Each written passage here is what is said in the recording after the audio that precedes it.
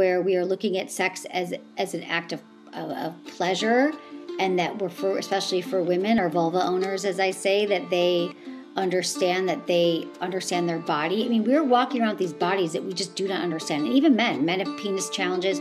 They don't want to go to their doctor. They don't want to talk to their friends about their sex life. They don't want to have their doctors about their penises. Not all men, but many of us. It's just like, it's too shameful, but it's our friggin' bodies.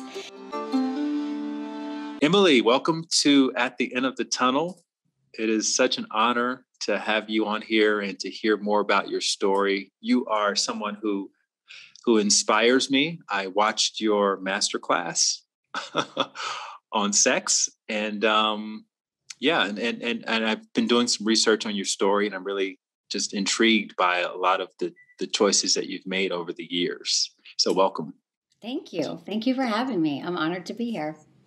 I know you worked with Barbara Boxer and Pelosi and Willie Brown. What did you glean from your time in politics that kind of informed your path later? In politics, I learned. Well, I remember, it's funny. I remember seeing Barbara Boxer speak. So I drove to San Francisco when I graduated from Michigan, and Barbara Boxer was running for Senate. It was her first campaign for Senate, and I remember I was an intern, so I went to her first event, and I saw her speak. And she got up there and spoke about politics and rights and America, and I'd never heard a political speech like that. And I remember tears came to my eyes. I remember just going, I was like 21 years old, like, wow, this is a powerful woman, and she's speaking to my soul, and there's so much change, and we can do it. And I got very excited about the cause of the movement for people's rights and for all income families and diversity and fair pay for, women's rights and all the things. I got very motivated. And so I was really into the policy part of it, and I really enjoyed going around and speaking to different groups about voting. I mean, I was an intern at the time, but I was very driven. So I was very I showed up every day. But this is what I found. If you're an intern, this is a great message if interns are listening, make yourself indispensable, I guess. And I showed up. I would do anything. I will clean the tables. I will sweep the office, and I will call people for money. We're calling from the Barbara Boxer campaign. So I did everything. And it was a thrill. Also, working in politics is thrilling. There's a campaign, there's a deadline. My adrenaline junkie in me loved that we were all working towards this goal. And I really got to learn San Francisco. So we would drive to different parts of the city and knock on doors and ask to do the get out the vote efforts. And so I loved that part of it. And then I got offered a job. And then I worked for Willie. So there was a bunch of things that happened. They wanted me to move to D.C. to work for her in D.C., but I had just gotten to San Francisco and I wasn't ready to go. And then I got a job working for another woman in San Francisco who was the first openly gay member of the Board of Supervisors. I ran her campaign. And then Willie Brown was the first Black mayor of San Francisco, and he was a legend in San Francisco. I mean, he had been in the State House for 32 years as the speaker, and I got a call from his campaign, do you want to work on the Willie Brown campaign? And San Francisco is a very small town. It's sort of like a small nation in itself. It's less than 1 million people. If you work in politics, you know everybody. And it was you could really make change. And it was just a smaller group of people. You could have a big impact. And so I guess what I learned is I learned about connection and communication. I learned about being able to talk to anybody about anything. And I think I love connection. My favorite thing, and people still laugh at this, is to walk into a room where I don't know anybody.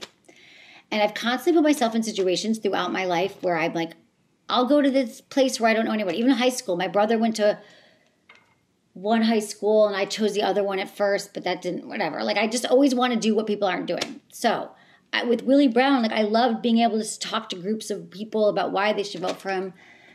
Anyway, I loved the ability to get people to think differently about things without judgment, because I'm not an angry person. How I get a message across, I'm not a divisive person. I don't enjoy argument or conflict. I'm also conflict avoidant. But I think I know how to meet somebody and how to hear them out and listen. I learned how to listen. I learned how to make change. But then I did that I was in politics for 10 years. And there was a bunch of other things. I could talk about it forever, what I did. I found it really interesting, and it was very pivotal in my growth. But I also sort of towards the end of it became sort of disillusioned with politics because so much of it was about raising money. And then you see like everything, the shadow side is like these candidates have to get up every day and they have to like kiss babies and shake hands and raise money. And I kept getting pushed towards that part of it. Like, well, can we get this donor and this thing? And they get appointed these certain commissions. So just kind of like everything that we know about politics. And I just thought this isn't filling my soul anymore. This isn't doing what I thought it would do, make me happy, which we know nothing's going to make me happy unless it comes from inside. But at the time, I was like, I'm not interested in this anymore. But I learned how to communicate, how to make change, how to be bold, how to be aggressive, how to get anything done.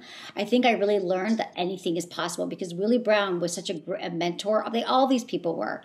If you become a politician, you have such a work ethic and you also know how to get things done. Maybe you're a little manipulative. Maybe you're a little like everything's possible. The rules don't apply to you. You can walk on water. And working for people like this other woman I work for, like you can't take no for an answer. So everything's possible. And I learned to pull off amazing feats working for these people. Like things that were impossible. I would like Willie Brown. Is this interesting? Like I haven't talked about this. Yeah, I'm curious. What's an example of an amazing feat you pulled off? Exactly. So Willie Brown got elected mayor.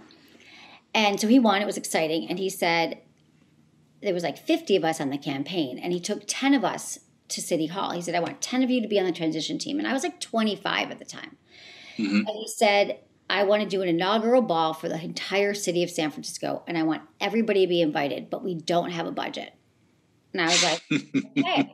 So I went around to every single food service, restaurant, vendor in San Francisco. We got the entire port of San Francisco, I don't remember what it was. One of the ports. I lived there for 20 years, but I can't think. Like Pier something donated their whole space. Mm-hmm. And I went around and I spent like 6 weeks getting all the food donated, all the singer. I basically coordinated this entire event, the inaugural ball, that everybody in San Francisco was welcome and invited to come to an event, and there was no cost. And that was stressful and intense and amazing. I remember big trucks rolling in, and my mom I think I was talking to maybe there was no cell phones, but maybe she was visiting me because there was no cell phones, but she watched me like these U-Haul trucks coming in, like this way, I'm like a 5'1", like tight, like I come, and I just coordinated this entire event to happen. But there were several things like that I did events for him where people would show up. It was like 300 people. And I think Maya Angelou spoke. She did speak, but it was like raised $30,000 for him. But I got everything donated for the event. So that kind of stuff that I wouldn't have known how to do, I just made it happen. Did he have full confidence that this could actually happen? Or was he like testing you to see if you could actually make it happen? I'm trying to remember. And it wasn't just me, but I was in charge of the inaugural committee. So yes, we had people, but no, I think that he was just like, yeah, anything's possible. That's why he's so successful, because these people are like, everything is possible. I don't want the citizens of San Francisco who live in the Bayview, who live in these areas that can't afford tickets, to be left out of this momentous occasion. And I think that if maybe looking back, if I'm like, these people need money, and I'm sure we ended up paying for some things like costs of whatever, but we really got people to donate because remember, they also got to be part of this exciting moment, and they got to they had a booth with their signage. And so, but I think that he believed that he could make anything happen. And I then believed that anything could happen. And maybe I always had that mindset. And I don't know where that comes from, and that's interesting because I moved to San Francisco with nothing, no money. I packed up my GeoPrism and drove cross country in 3 days, and I had nothing. And I lived with a friend and had 6 jobs. So I think I have that mentality too, that anything could happen. And how did you link up with Kelly Duane, and how did this idea of doing a documentary come about? Okay, so that's my next chapter. Is that so? With politics happen, all the stuff. I thought this is no longer. I was exhausted. I was burnt out. And I thought, I really want to do something that I can, I felt like I was sort of essentially a producer. I was essentially like making stuff happen for all these people. So I had those skills, But I also, at the time, I became obsessed with documentaries. And I was watching every documentary. I loved The War Room about Bill Clinton's candidacy. And there were so many great documentaries. I mean, I saw all of them, all the documentaries from like the big documentaries from the 70s, 80s, 90s. There was a few about politics that I was just really taken by.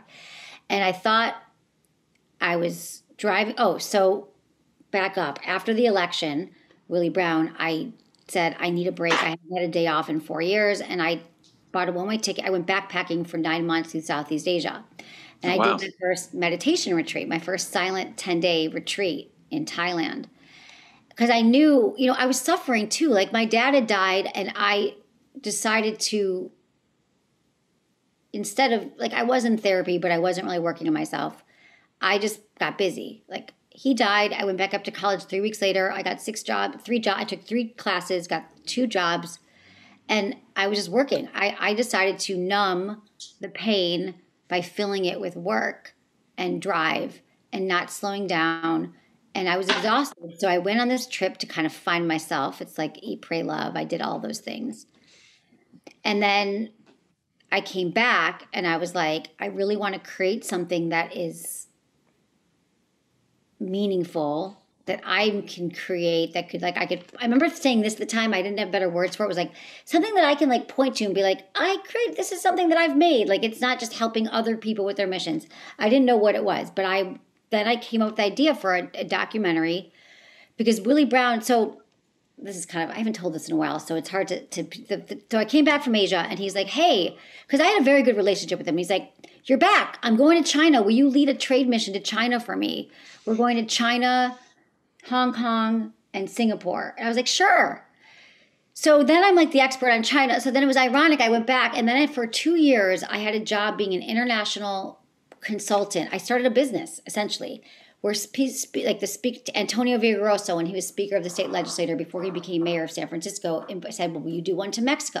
So for 2 years, I traveled around the world with politicians on trade missions, making these events. Like we'd go meet with like the minister, like we went to Buenos Aires and met with the head of transportation in Curitiba when I went with Antonio. Like we just went everywhere. So Willie Brown, I made this trip happen and I traveled and I got them to keep the Great Wall of China open because we weren't going to be there in time for something. Like that's the kind of shit I did. I'm like, it has to happen. It's Willie Brown.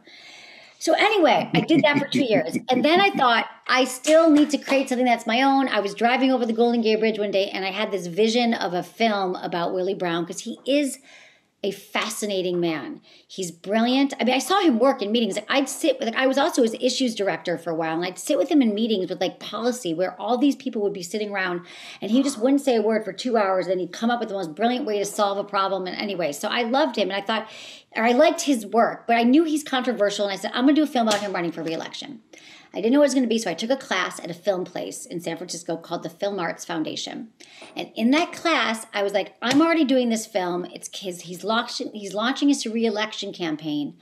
And so I don't know what is it called when I need someone to shoot it. What's that person called? And they're like a director of photography, or I'm like, okay, great. I need that and I need whatever. So Kelly Duane was in my class with me and she's like, I'll help you make the film. And so literally my whole class, my teacher ended up shooting and Kelly was being my producer, and that's how it happened. And I went on this wild ride of making it, and I raised all the money for it because I knew how to raise money and I knew all the big donors in San Francisco.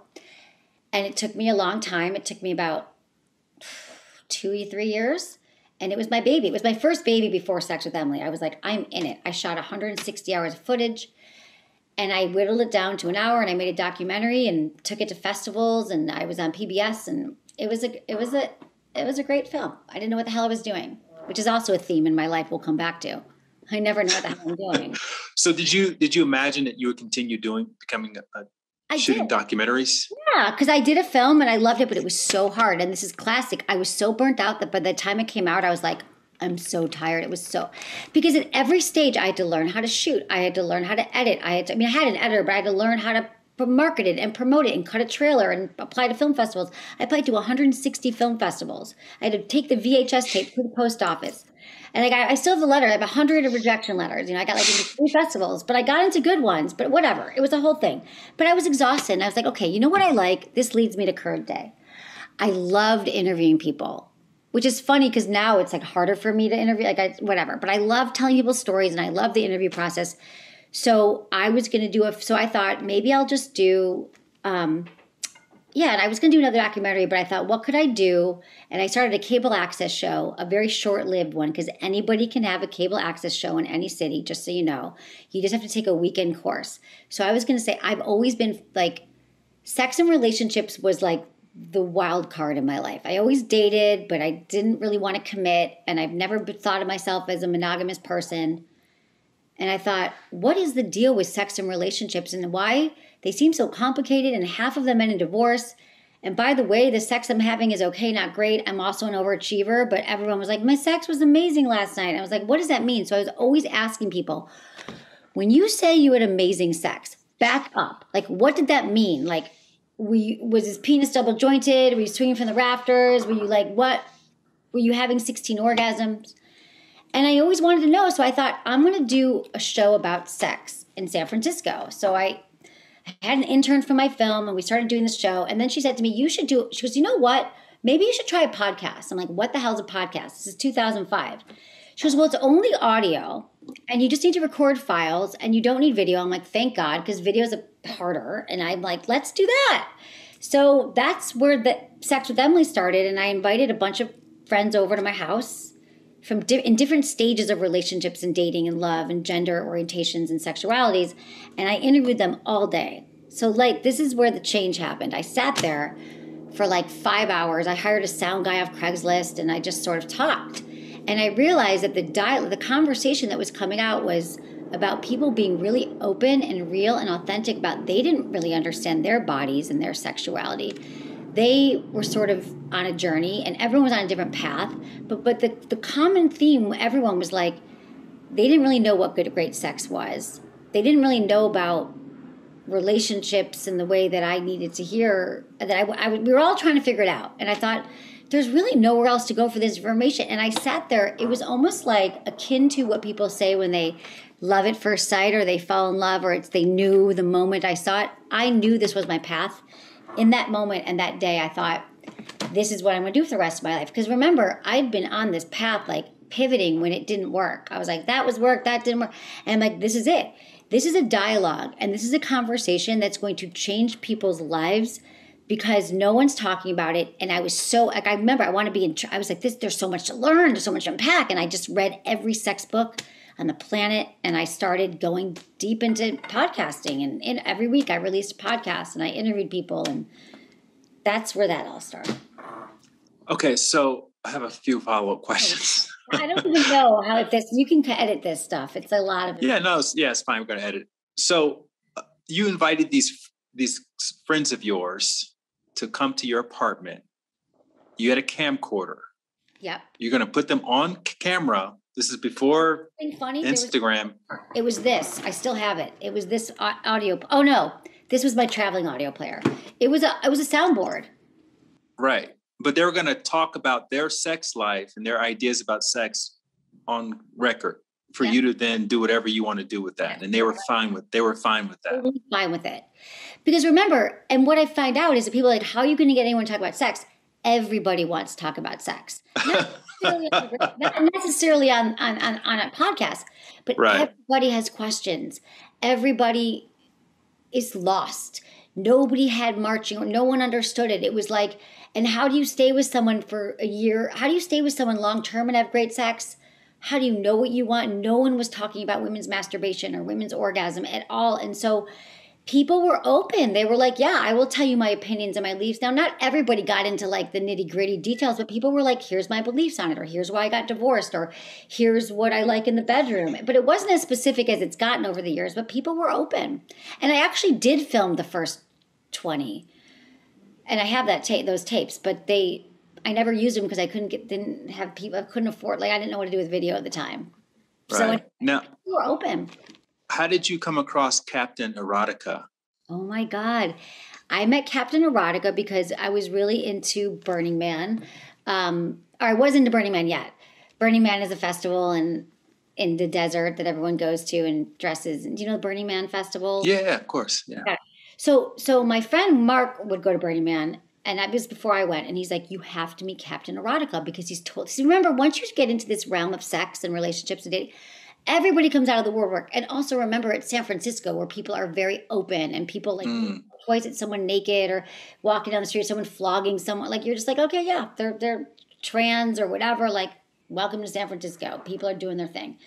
So he said to me, Captain Erotica was at my Burning Man camp last year, and he is somebody who works with people in open relationships, and he helps men who are with their wives. Like he teaches them how to be better lovers to their wives, and he teaches them how to whatever. He's open. He's like Spanx, and I don't know. I was like, okay. So I met him because people thought he'd be a great interview. So he was one of my first interviews because he was the person I knew that was in the sex space I thought that was so shocking. Like at the time, it was like, it took me pretty quickly to catch up that like open relationships and people don't have to live in a monogamous life, and that's okay too. And that it actually does work. And it's not just people who are horny or people who are sex addicts. Some people are, but some people just like know that monogamy isn't for them, and they know how to practice excellent communication and rigorous honesty. And so all that. So he was my first person. I was like, wow, people do this, and men let you have sex with their wives in front of them and to show them how to have sex with them in a way that's completely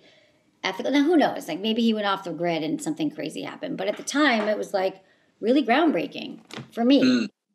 And also because you already shot a documentary and with hundreds of hours of footage, you knew how to interview people. You knew how to bring out what was most compelling about their story. Yeah. And so when you uploaded that and it got however many 75,000 downloads or what have you, were you surprised that it got such a big reaction? Yeah. Well, here's the thing. And I think I said 75,000 in the New York. I don't remember how many, but it was, remember, there was like, it was 2005. It was the first month of podcasting, or the first 3 months. And I remember just uploading the file and being like, holy, I hope this is good, like obsessing, not worried. But then people started emailing me and saying, we like your show and it's really helping us. And so I was like, wow, I'm getting reinforcement. People want to hear this. I'm not alone. Because remember, also, I was trying to find my own answers. I wasn't a doctor of human sexuality. I hadn't studied. I was just curious, really curious, and wanted to help myself and others. So I think that I realized that so many people were in the same boat. And so that felt really good that people were like, it helped me and thank you and had questions. So yeah, it felt incredible. But it's so funny. Like I wish, and this is something I'm still working on right now, is like, how do we take that in and appreciate it in the moment rather than on to the next? Oh, that's great, but I have no money. Or that's great, but how am I going to keep getting it out? Oh, I don't. Like all the worries that come up. I wish I could have been like, wow, congratulations, Emily. That's awesome. People are really into your show. That just feels good. I should go out and celebrate. But I think, and I still do this, so thank you for this moment. How do we work on receiving? I try to work on that a lot. How do I Were you still meditating at that time since you did your 10-day retreat in Thailand? No. I wanted to be meditating all the time, but I was never able to make it even though then I would go back and do another 10-day because I thought that would help. But then I realized it's about integration and consistency and not just, no, I wasn't. Not. So what was your spiritual or what your release first? Because you mentioned that you would burn yourself out from time to time. What was your way of releasing or managing stress? My way was exercise. I know, and you learned masturbation at 25, so maybe that was a part of it too. I don't know. Yes, I masturbated a lot. For me, my release has always been athletic and working out. And I used to run marathons, and I thought that was a release for me. And like rock climb, and I would do yoga. I started doing yoga in like the late 90s. So yoga to me was a little bit more of that. Like that felt a little bit meditation adjacent. Right. But my release was mostly like my friends, and I would say it was exercise. It was moving my body in whatever way. And what was your financial situation like in 2005? Did you have money saved up when you started this new podcast? Oh, I had some money saved up. So I did something really silly. I did not know what I was doing. I had some money, not a lot. I had a job at the time. I was working for this production company in San Francisco, selling product, like trying to sell shows and come up with shows. It was kind of like something I wasn't that into, but they were paying me a couple $1,000s a month. But early on in the podcast, I had a lot of success in air quotes, meaning within the first 3 months, I got offered a live show on the radio for this station in San Francisco, CBS Radio, which was big. They were like, we love your podcast. Can you come do it on Saturday nights, 11 to 12? And then it's expanded to 11 to 2. And then I got a TV company. This was like 2007. So 2005, I was still working on another job. And then 2006, it started doing well. I got this radio show, and then I got like a book offer, and then I got a potential TV thing, and things were happening. Like I was like, oh, well, I'm going to quit this job because it's all happening. And then I took out a loan, like a business loan, and I was very naive. Like I just thought, I didn't live in LA. You remember this. I knew no one in entertainment. I was living in San Francisco. No one was doing what I was doing. And I thought that if my lawyer called me and said, they want to syndicate your radio show for 5 days a week and it's an $800,000. I remember him saying this to me. Like, that's an $800,000 deal. I was like, oh my God. Like, I was like, it's all happening. So I took out a loan to get me by because I had no money. And then the recession hit in 2009. You took out a $60,000 loan just before the recession hit. Yeah. Yeah. And I had no money. So I ended up completely not having any money. And like my mom lent me money and, you know. You moved in with a friend? I moved in. Okay, I was just thinking about this. So I lived in this apartment in San Francisco, and I sold everything I had on credit. I didn't have a lot. I sold like my juicer. It was like the things I had that were expensive. My juicer, my curtains, my suitcase, like whatever I could sell, I sold. So I sold it all, and I moved in with my friend, and I slept on her couch for about 9 months. Or she had an extra bedroom. It's not really a couch.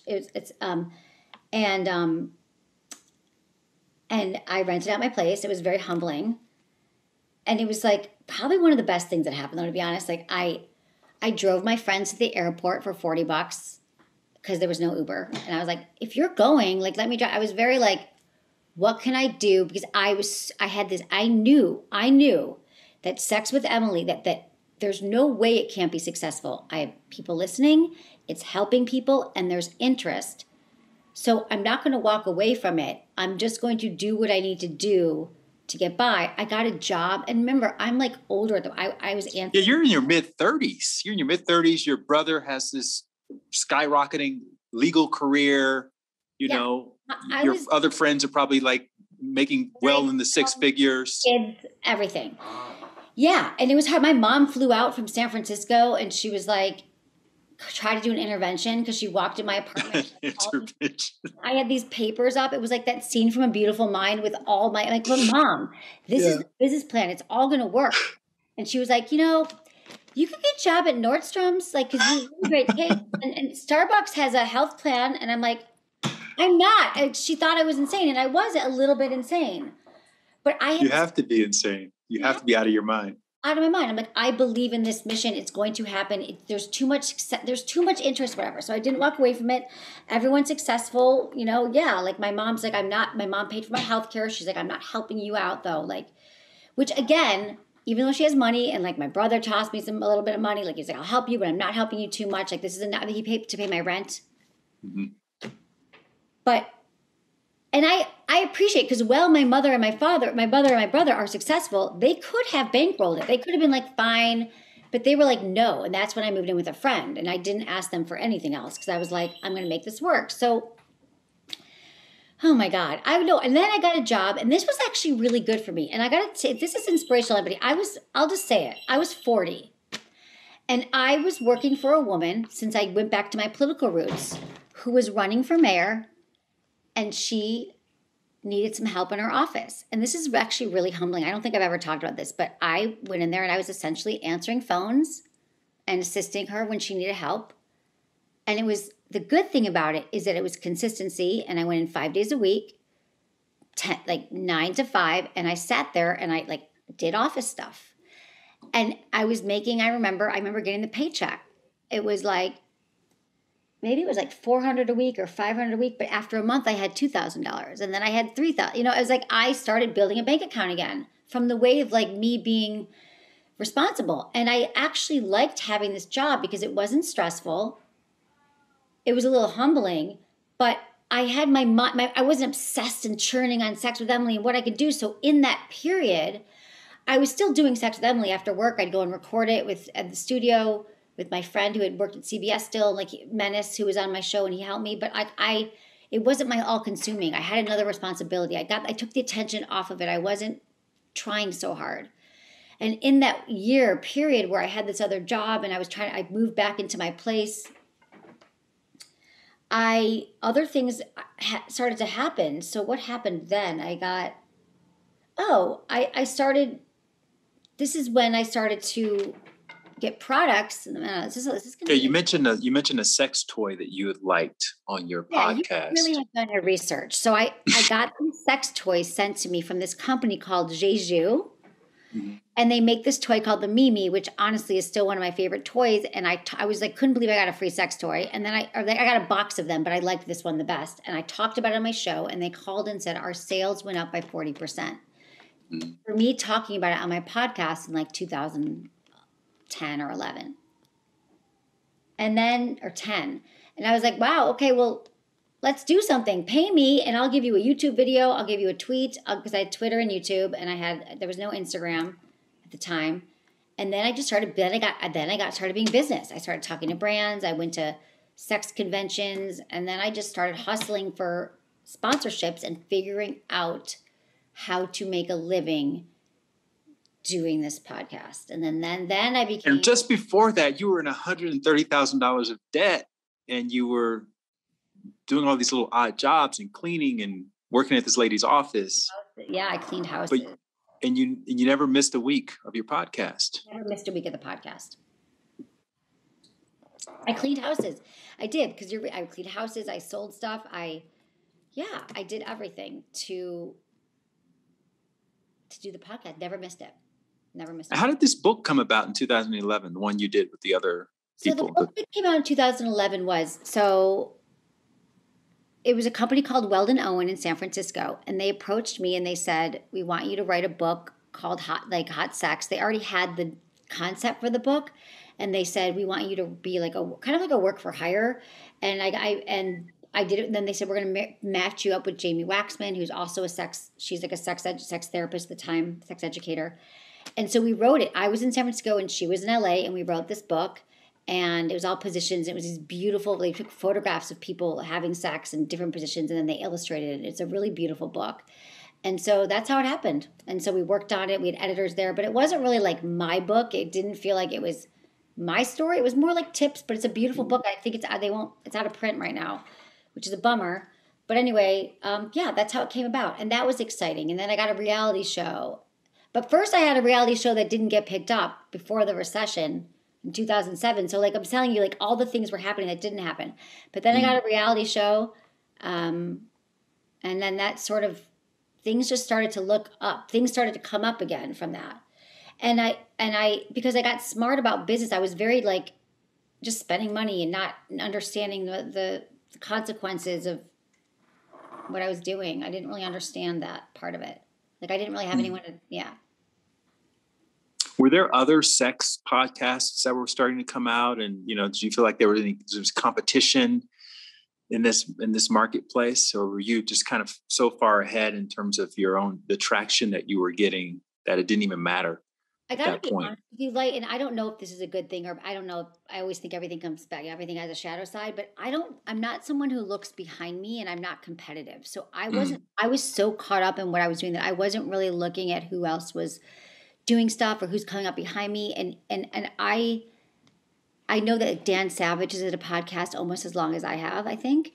And he's great. Like I admire, like the thing is, and this is the thing about sex, and this is what pissed me off. Early on, I did talk to someone who's giving me advice, and he's like, Sex with Emily, he's like, how do you know that tomorrow, this was early on. This was the first person I talked to, like, there could be sex with Shannon or sex with Janie. I'm like, yeah, there might be sex with Shannon or sex with Jane, but they won't be sex with Emily because I'm doing it in a way that's unique to me. Like, there's other meditation teachers, there's other podcasts, like, but you have your own voice. So I was never felt like, well, they can't be me. They're not going to be who I am. People don't just decide. I mean, maybe they do. Like, honestly, and now I'm like, amazing. Like, people might just like Dan's way of talking about it or other people's. That's great. Because at the end of the day, I just want people to feel safe talking about sex. And I want people to feel good in their bodies. And I want people to do it without shame.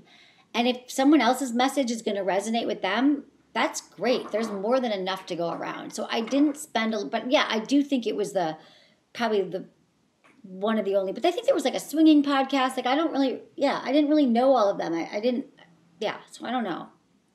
I can't answer that, but it was such a space that we're all trying to survive. No one was making any money either. So if we're talking early on, like, we're all trying to make it work, but I didn't really know.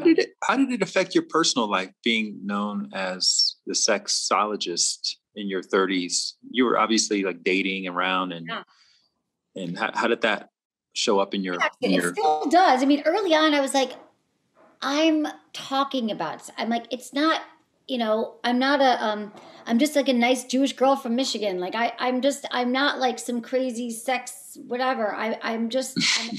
And I remember saying that. I'm like, I remember one time someone said to me, well, you can just tell me you have some hands-on experience, but you're not you're not. And so so again, it's been 16 years. So I've gone through a whole growth spurt. I would say a whole period of life.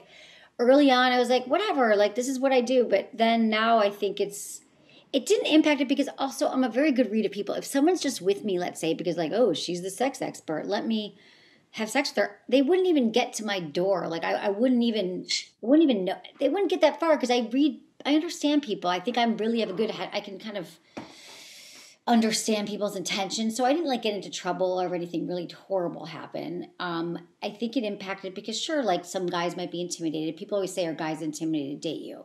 I get asked that question often, and you're asking it in a much better way, a much more, not that you're asking that, but yeah, I think that it was a thing, but it didn't impact it in a way that felt limiting. I know with me, like, when people, they hear, oh, you're a meditation expert, you've been doing it for 15 years. It's like the last thing I ever want to talk about is meditation when I'm hanging out with people. Right? That's what people always want to bring up, like, as if I would be really interested in talking about that. Is that the same with you in sex? Yes, they do. Everyone wants to talk about it. I mean, I guess when I go out with guys now on dates or wherever, they're like, oh, tell me about your career. But they don't often, like, for me, it'd have to be like, tell me about anal. Like, we don't go there. But yeah, they want to talk about it, or they research, or they listen to the show. But now I'm in a different place. Yeah, I don't want to talk about that on a date. Like, I'm much more interested in their stories. But I think it's more of the challenge that people are like, this is in our culture. Like, guys are supposed to be the most educated. Guys are supposed to be the leaders of sex. They're supposed to be the ones who initiate. They have to know everything. They're supposed to know everything. So then to be with a woman who's supposed to be an expert could be intimidating. So, but I don't think I'm in that place right now. I think I meet good people. But yeah.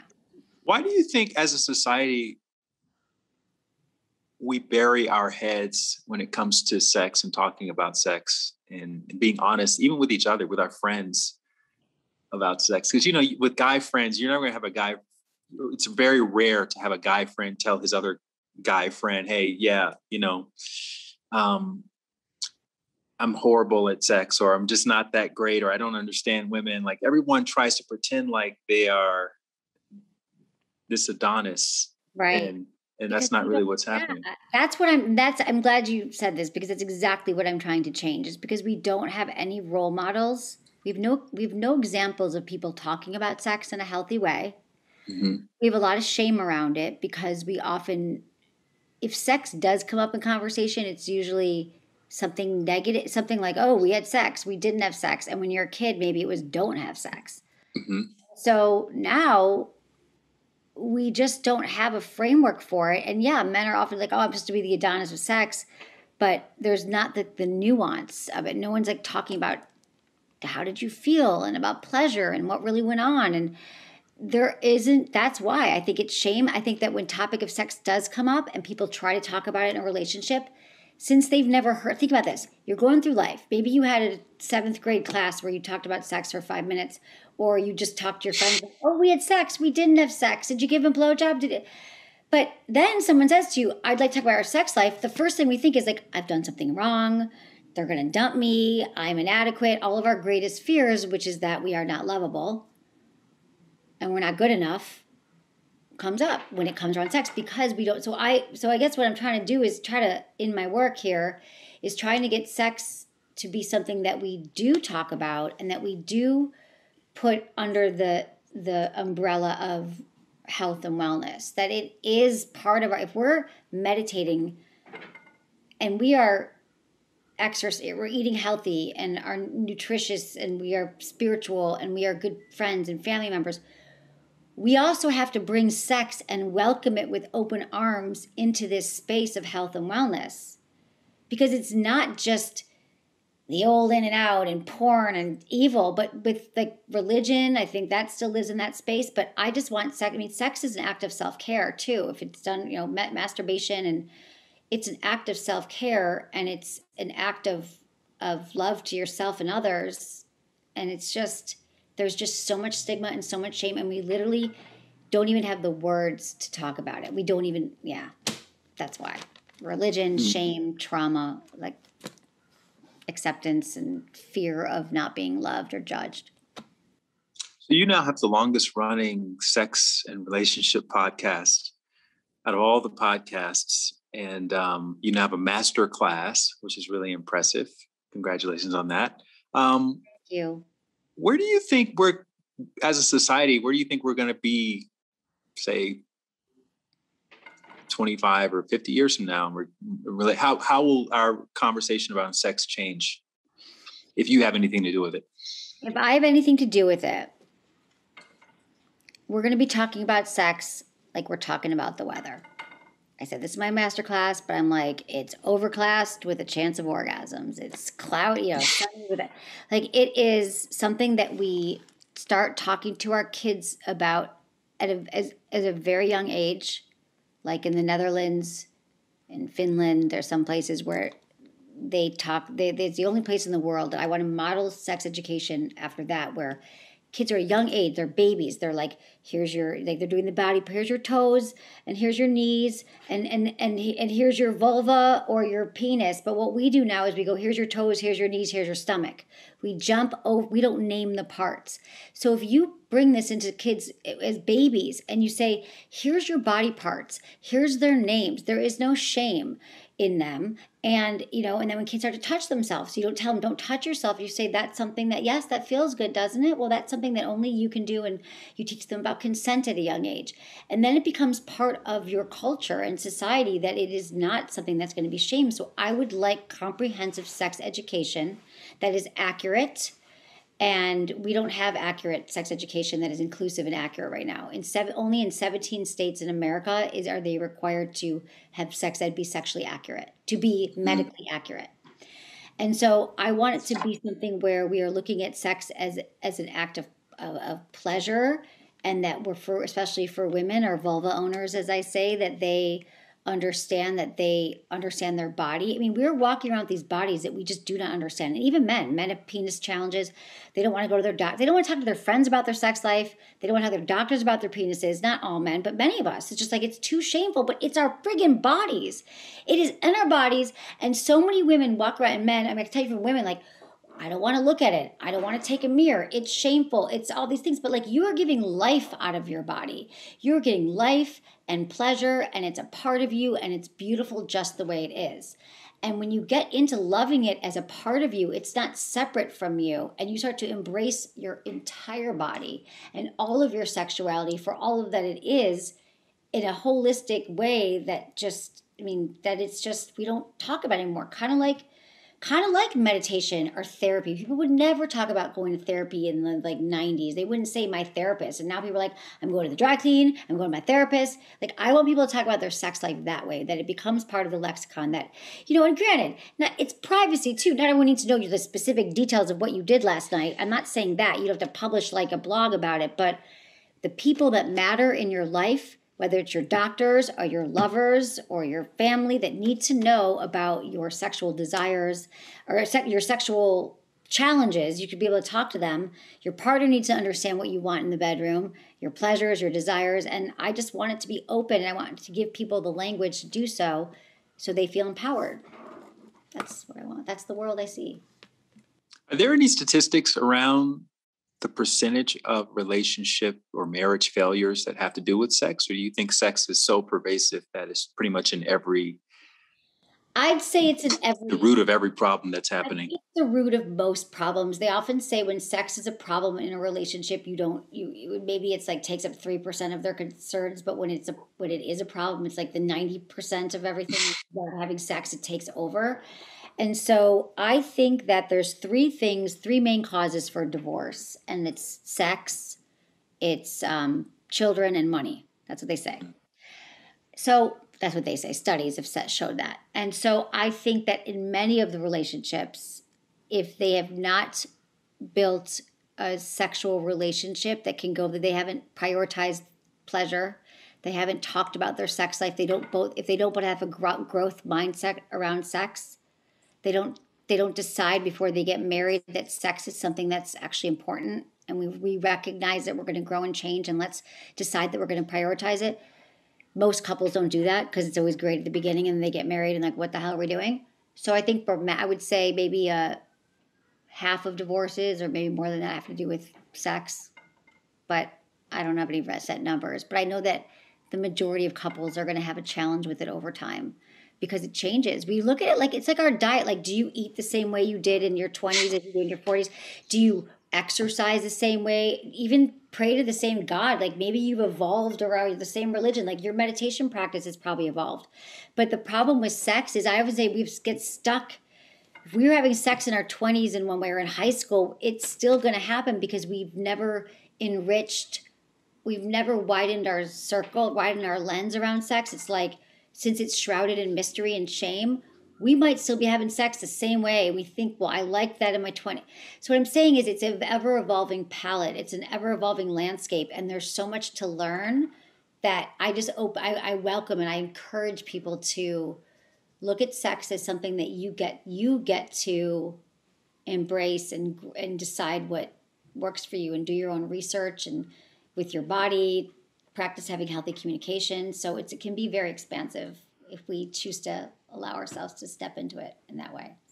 So I have one question. This is just a case study for those listening who maybe, as I know that you've talked about, this is one of the most common issues. And maybe the answer is not as simple as I'm going to be posing the question, but I want to just explore this a little bit. So you have two partners. Partner A has a libido where they are perfectly fine having sex once a week. Partner B would prefer to have sex 5 times a week.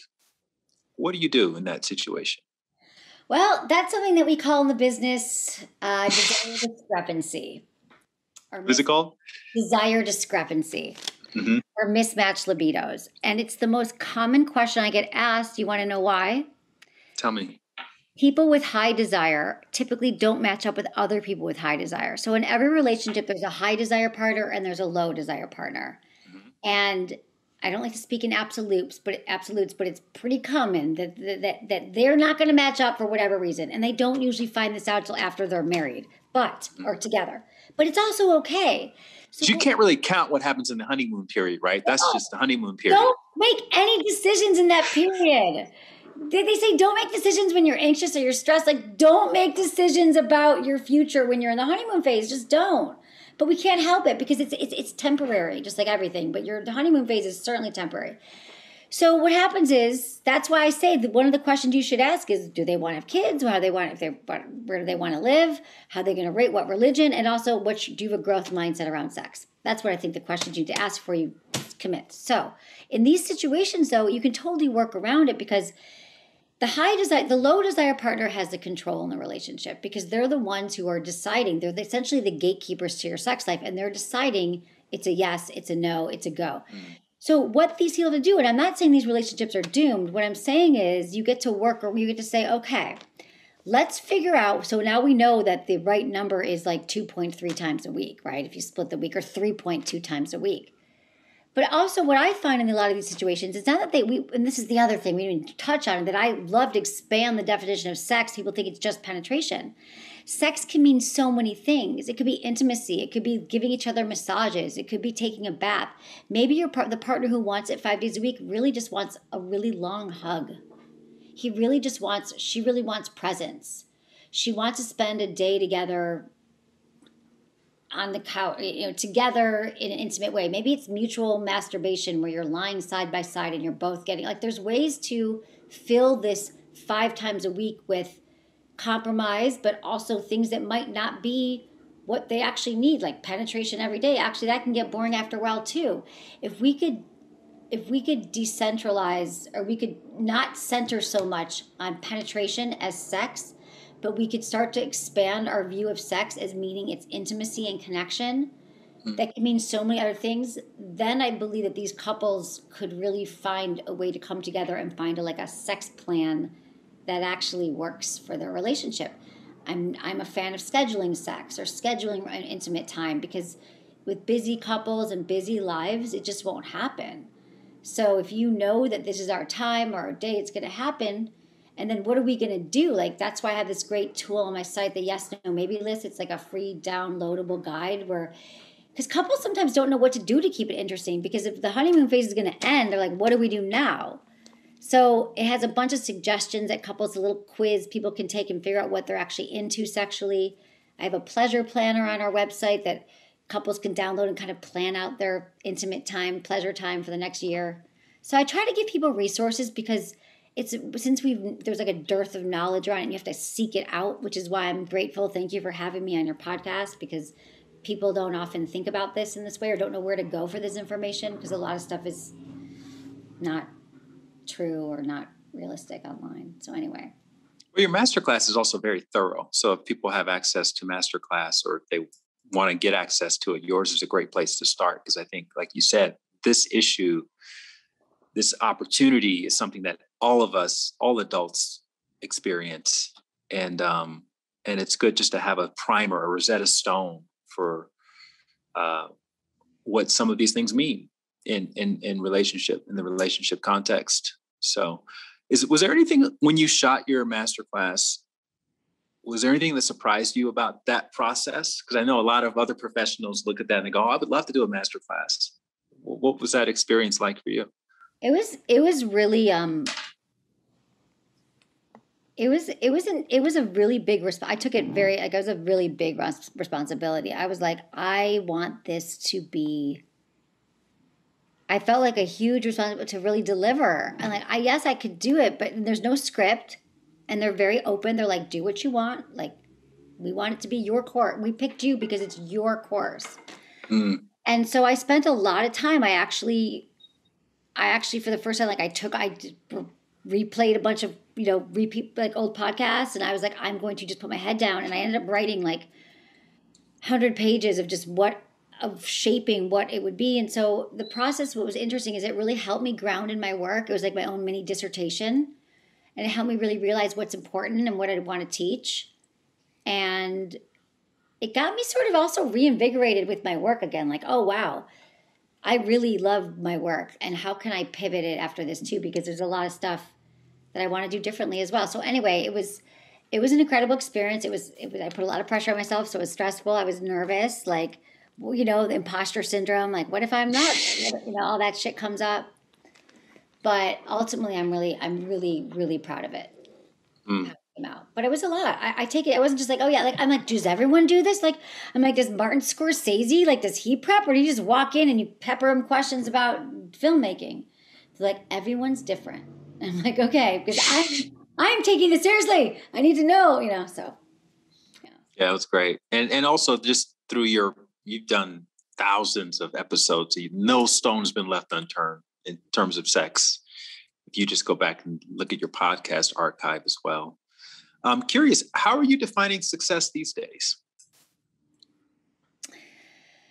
Much differently, I think. I mean, honestly, I define sex as I'm looking way more internally. I'm looking at like my mental health and my wellness and the richness in my life around me. Like that is the most important thing. Is am I taking care of myself? My meditation practice is thriving, just so you know. I'm my own. Like I meditate, I work out, I have good people around me that I like. I'm spending time with only the people that I love, that we fill each other's up, like a mutually beneficial relationships. I think I'm successful. I mean, for me, I'm defining it as, I hate to say the word balance because I don't even think that is real in some ways. But it's just, I'm for the first time, I'm saying no more. And I'm really trying to, because I've never been a planner. So I'm really trying to look at my year now and say, like, after the, where are the pockets of time? Because otherwise I'll just keep going. Then I'm going to see my family because that's important to me. I have 3 nieces I'm very close with. Like I'm obsessed with we love each other and I want to be there for them and my family, my parents. And I'm looking at my year like, okay, where am I going to travel? Where am I going to have love? Like I'm prioritizing relationships. Like to me, that would be successful. Like I'm actually for the first time in my life in a place where I'm like, I'm going to make time for it. The great irony of this is not that I haven't been in great relationships, but now I'm like, I want that relationship that is someone that I can, be with in the way that feels good. So success for me is feeling spiritually, mentally, physically, emotionally well. And better at that. But I mean, that makes everything better because I've had it. Yeah. With business though, it's successful as having a really good team of people who, like it's really hard. For me, my biggest challenge is like managing and doing what I'm doing. So I just want everyone on my success would be like they're happy and know what they're doing and in good places. And anyway, yeah. Yeah, I was going to say in relationships, like I used to define, I think like most people, you define success by longevity, but now it's completely changed. I define success in relationships as just being able to be myself. Like the more I could be myself, even if the relationship only lasts a week, then that was a great that was a great relationship. Exactly. If I feel like I'm 2 versions of myself, the relationship version and then the real version that I'm sharing with my friends and my family, then that's not as successful. Do you have any thoughts about success in relationship? Yeah. So I'm the same way. I feel like the more I learn myself, I am complete. Like it's funny. Like I am myself wherever. I've gotten to the point where I'm not I don't hide things. Like pretty much I am. This is how I am with my assistant, my lovers. Like I share all of myself. So to me, success is absolutely being authentic, being real. And at this point in life, it's like, I'm not looking to have kids and start a family. Like that's not the stage I'm at, but I want someone who can be a good partner and who's done their work. I tell them what I've done. Like it's important to me they've had therapy or they have some kind of practice where they've done their work. And so success for me is, I guess I always show up myself. I mean, more and more so. But I think it's communicating often, I don't know. I guess this is how I've been successful lately. Just being real about what I want and who I am, and then being real who they are, and not putting up any of those like, oh, well, maybe this will be good for a while. Like things have to really fill me up. I have to have a real connection with someone. Like it's not just about the sex. Like I've had enough sex, right? People are like, oh, you could be friends are trying to fix me. Like, oh, you should go have sex with him. He wants to have sex. I'm like, I don't need to just go have sex. Sex isn't just about banging. And no, I want like the real like heart connection. Like to me, great sex is like that spiritual, emotional connection. It's not even about penetration or even genitalia. Like it's emotional and spirit. And it's like, are we good people? Can we be good lovers? Can we be good partners? And if we're not okay, and if we are okay, but it's like real, like going into that, like none of the bullshit. I don't have time for any of that. So it's funny because what I've learned about sex is that the sex doesn't even have to be that hard. Like that stuff you can figure out. Like I feel like I could have good sex with anything. Like I know how to do that now. It's more of like it's so much more than sex. Like I should talk my show could be like love with Emily or like relationships with Emily because the sex I got down. I got down the technical part for myself, yourself, anyone. We can make it work pretty much. Everyone's gonna leave happy. But the relationship part of it is the part that I am really fascinated with right now. And I think I'm doing my best to have success by being honest and truthful and authentic about what I want and being okay if it's not what they want. That's very important. I love that. What was the thing that you were just obsessed with, toy wise or activity wise, back in those days? I love playing. It's so funny you ask. I love playing with my Barbie dolls. Mm-hmm. I did. And I used to like have them go on dates, like Barbie and Ken. I didn't like Ken. I didn't think Ken was her guy. So I used to steal my brother's G.I. Joe because I thought he was more attractive. He seemed more like Barbie's type, I felt. Right. Ken was too much of the good guy. Ken was just not interesting to me at all.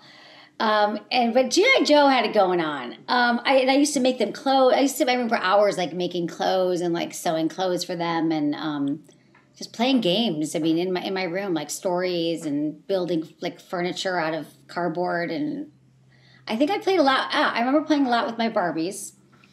I haven't thought about this, so that's what I did. And what else did I play with? What was it about the Barbies that was it like your imagination that you got to explore, or what was it that drew you to that? I don't know. It's interesting because when I think about that, those were like the first toys I remember. I mean, I liked board games and all that, but I think it was that I liked creating stories between like Barbie and her friends and Barbie. And I was always very social growing up. I always had a lot of friends. My mom was just visiting me for 18 days from Michigan. So she was telling me, like, you were always so social. And I just loved my friends. So I think I used to just like Barbie would have all of her friends and they'd all wear different outfits. And then I remember liking like Barbie and Ken going on a date and having them like kiss and stuff. I remember that at a very young age. I think I could get lost in the imagination of making scenarios happen, like creating like they're going to go camping or they're going to go to a party and doing their hair. It's such a girly thing, but I was just kind of liked creating a world in my room and my house.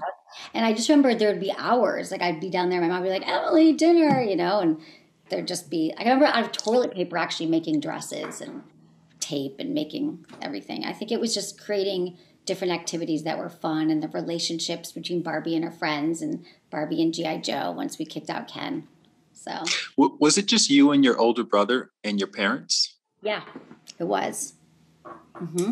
Just us. And then my parents got divorced when I was around 8 or 9. So maybe that's why I wanted to stay in my room and create happy stories. I don't know. I hadn't made that connection. What were some of the philosophies or the life lessons or memorable sayings that you heard echoed in your house growing up, assuming that maybe you were with your mom sometime and your dad other times? The first thing that came up for me was only boring people get bored. Because I'd say, Mom, I'm bored. And she'd say, only boring people get bored. I was like, well, I don't want to be boring. I remember, it's so funny you say this because I do have a list of all my mom's quotes that I've been writing up lately. She says like, what else was there? I have so many. It's so hard to think in this moment. She would just be like, hold on, can I look? I have a list here. Yeah. No, we take time to look. Because I think she's really my mom is like really funny. Mom quotes. I was writing this down because I was creating a book for her birthday.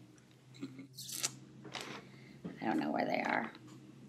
Okay, I won't overthink this, but I remember that. I remember there wasn't a lot, though. Like, there were sort of, like, quotes floating around. It was more about, like, be independent or take care of yourself or, those were the kind of messages. It was like, I didn't have a lot of direction and guidance growing up. There wasn't a lot of parental support in the way that I think I would have thrived under, but it was just, I think everyone was sort of out for themselves. Loving. My mom was loving and my dad, my mom, they were in their own world. I mean, I guess I understand it now, what that was going on, but I don't remember a lot of guidance. So you and I are around the same, we're in the same age range. Okay. And I remember growing up in Alabama, my dad had a stack of Playboys that he hid in the closet. He wasn't really, I don't think he was really hiding them necessarily. That's just where he kept them. And I remember one day I was watching television with my brothers, my three brothers. We were like age, I don't know, 12 down to 7. And he just comes in one day from work and he puts a box of condoms on the television. And then he walks into his bedroom. He didn't say anything about it. That was it. And then later on, my mom got us this book called Our Bodies, Ourselves, which had these drawings of naked people in different stages of life. So that was my exposure to the birds and the bees. I'm curious, what was your exposure growing up to the birds and the bees? You told me that on the podcast about the Playboys. I remember this. My exposure, honestly, I don't remember. All I remember is sex ed class in 7th grade. And it was 2 days, and it was boys and girls. And the teacher had the pictures up on the wall of like the, pelvic floor, the ovaries, and how everything works, and it talks about menstruation. And then I remember one kid in class raised his hand and said, "Can you fuck underwater?" and the teacher was like, I don't even remember what she said. Yes, no. But I would say now, yes, you can, but you still need protection and lube is what I would answer. But I just remember that, and everyone giggled, and it was a very uncomfortable class. And I don't remember much else. And there was what about with your friends, though? Did you talk about things with your friends? Nope. I think how we talked about it was more like, do you like this boy? Do you not like this boy? And then like in high school, did you have sex? Did you not? Did you kiss? Did you not? But there was never anything about pleasure for sure. There was never anything about what we wanted or what felt good. And we definitely didn't talk about masturbation. Mm-hmm. I didn't even know that it was a thing until my 20s, which I don't understand that either. But I think I do understand actually why. But I really wasn't exposed. I was interested in, boy. I always liked I always had crushes on boys when I was like a little girl. I always liked meeting men, whatever. But I didn't have any information that helped. So when you were in high school and you were like, I guess you were talking to guidance counselors and stuff about college, like what did you see yourself becoming?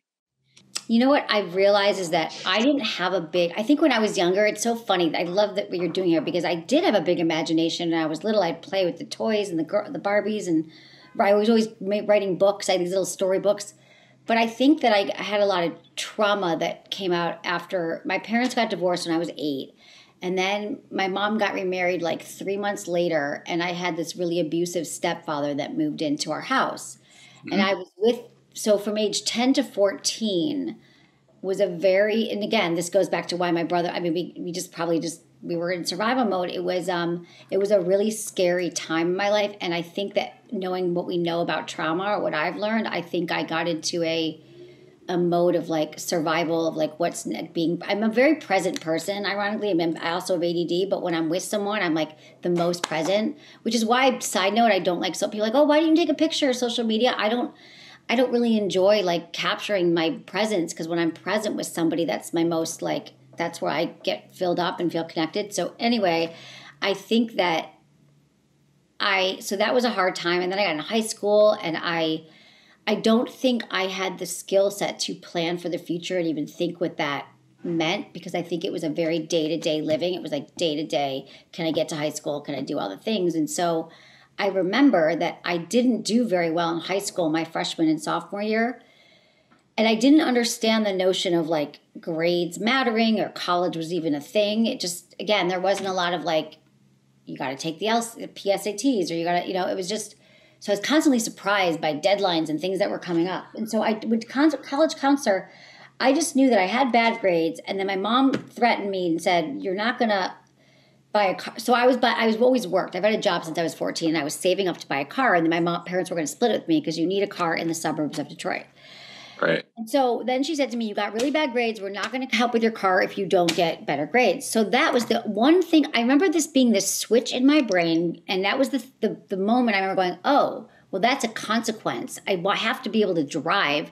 And then I just started studying. And then I got all A's. I just put my attention down. And then I just wanted to get into a good college. But I don't think, and that was like, I don't think I knew what I wanted to do at all. So the point is, I didn't have any idea. But when I went to college, it was very hard for me to pick a major. So my sophomore year, they were like, you have to pick a major. You have like 5 minutes left, like do it. And I was like, how do I know what I want to be when I grow up if I haven't done anything? Like I've worked in clothing stores and I was a cocktail waitress in college, but I don't know.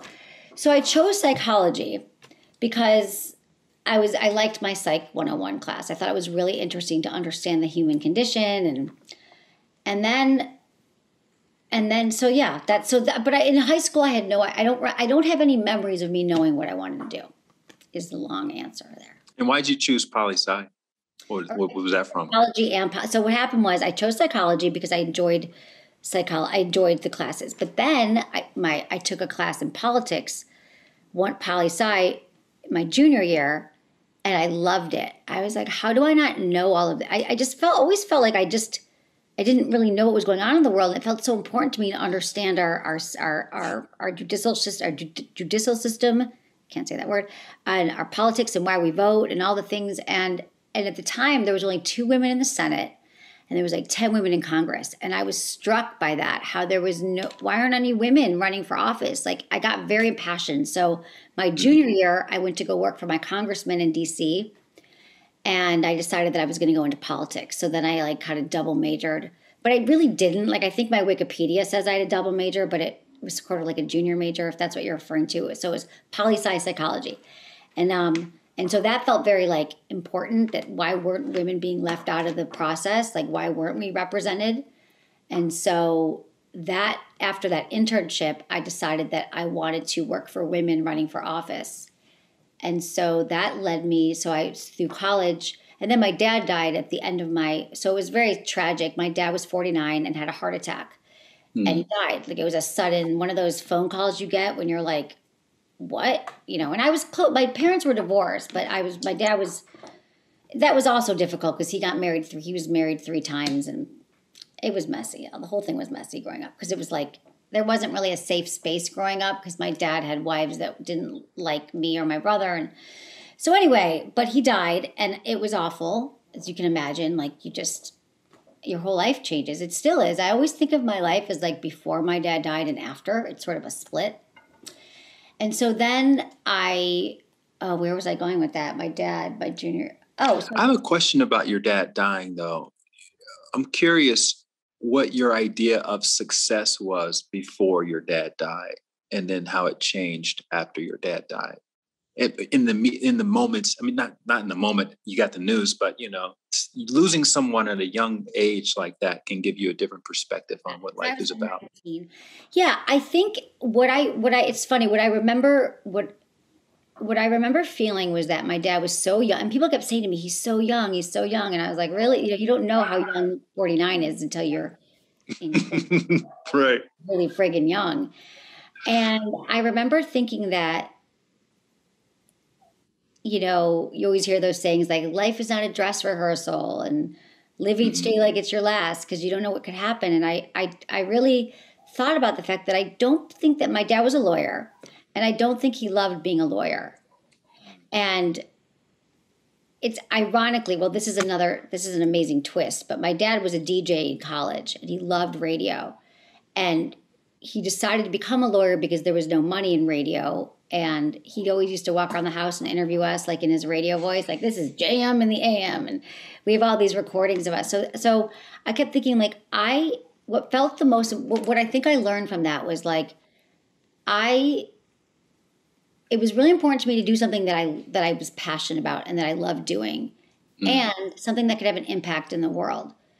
Because I knew I'd always be, my mom always raised me, she was like, never rely on a man to take care of you. You can't rely on anybody, like you got to do it yourself. So I thought, if I'm going to be working my entire life, what is something that I can get my head around. Like, what is something that's going to be interesting? Because I don't want to slog off to work like my dad being a lawyer, and I don't want to do something that I'm not interested in, because I also knew myself well enough to know I can't fake it. Like, I can't fake anything.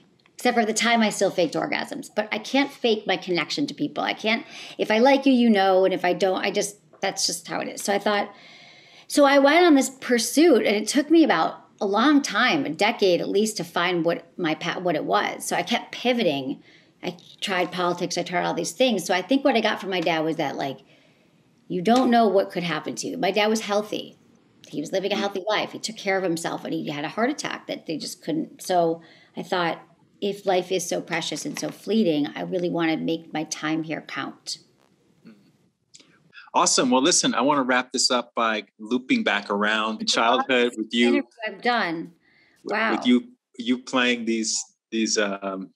playing house with your Barbie dolls for hours and hours by yourself in the room, and growing up with a dad who would interview you, and having this amazing work ethic after you realized about consequences, and then learning how to not take no for an answer, working in politics and making anything happen. Anything is possible. I mean, it's fascinating to me every time I've done one of these conversations, how everything sort of plays a role in someone's path. And there's literally no throwaway moments. There's no throwaway relationships. Like, all of these things inform us. And so anyway, yeah, I just wanted to acknowledge you for being so open and vulnerable in this conversation, and for just continuing to say yes as many times as you did, particularly when you became, more of an adult. It's easy to think about somebody taking these kind of risks when they're in their 20s, but when you're in your 30s, and when you're in your 40s, moving to LA with $4,000 in your 40s is not, for a lot of people, it's not something they aspire towards, but I think looking at you now and what's going on now, people would say, oh yeah, I would love to be like Sex with Emily. I would love to have that. But would you be able to go through all of the things that she's gone through in order to get to this point? So thank you for that example, and for inspiring all of us who hear this story to keep going, no matter how old you are, no matter how much money you have. If you believe in what you're doing, if you believe that you're helping people, then that is all you need to keep taking the next step and the next step and the step after that. So thank you very much. If you like that video, you're going to love the next one. Click this thumbnail right here, and I'll see you over there.